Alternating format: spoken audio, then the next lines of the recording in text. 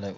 Right, firstly I'm just going to quickly show you this amplifier. It's a Mackie SRM450 amplifier, which is a 12-inch. I think they're 450 watt RMS.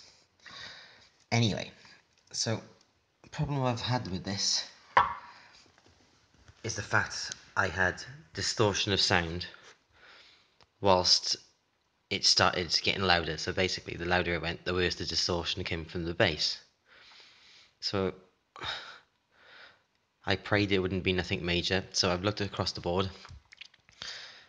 looking for simple things, making sure there's no dry joints anywhere within the system, make sure all little things like resistors are all nice and solid, no loose pins, nothing touching that shouldn't be touching. And then, ooh, all of a sudden, there's my problem. And hopefully it's my only problem. So if you start suffering distortion with your 450s, or even the 350s or 300s, that is a common fault, apparently. That's they come off the solder. So hopefully that helped.